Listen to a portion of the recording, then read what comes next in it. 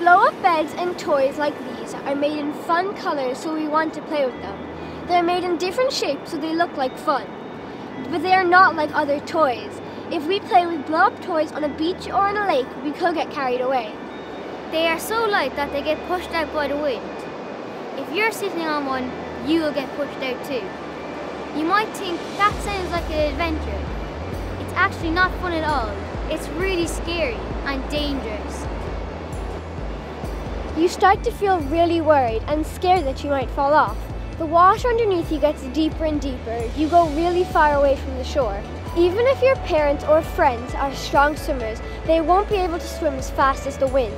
They could die trying to rescue you. Other people could die trying to rescue them. Playing on a blow-up toy could be the worst decision you ever made in your life. Some people think that they're safe to use anywhere. That's not true. They're safe in swimming pools as long as there's an adult with you. But at the beach, lake, or the river, they are not safe. Here's why. On Irish beaches, we get really strong offshore winds. An offshore wind is a wind that blows from the beach out to the sea. At lakes or on rivers, the wind can be very strong too. If you're playing with a blow-up toy, when these strong winds are blowing, it's really dangerous.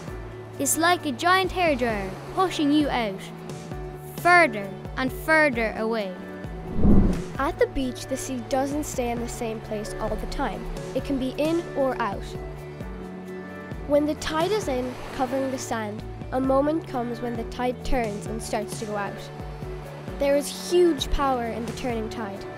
You know the way a beach ball can get blown out onto the water and then carried away by the tide until you can't see it anymore.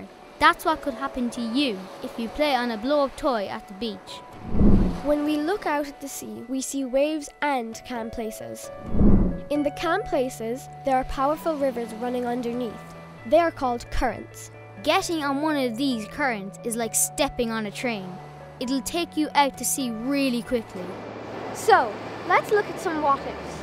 What if you see a blow-up toy for sale in a supermarket or sports shop? Don't buy it, and don't ask your parents to buy it for you. What if you have a blow-up toy at home? Leave it there. Don't take it to the beach, lake, or the river. What if you are playing with a blow-up toy or ball at the beach and it gets blown into the sea? It's too dangerous to go after it. Let it go. What if you see someone being swept out to sea on a blow-up toy? Don't wait for someone else to get help. Other people might not understand the danger. Find an adult and tell them to phone 999 or 112 straight away and ask for the Coast Guard. And finally, what if you are playing on a blow-up toy and get swept out to sea? Number 1, stay on it. Don't jump into the water. Number 2, put your hand in the air and shout for help as loudly as you can. Your family will get help. Just be calm and wait. There are brave people who will put their own lives in danger to save you. There's the Irish Coast Guard helicopter crew like Jim O'Neill.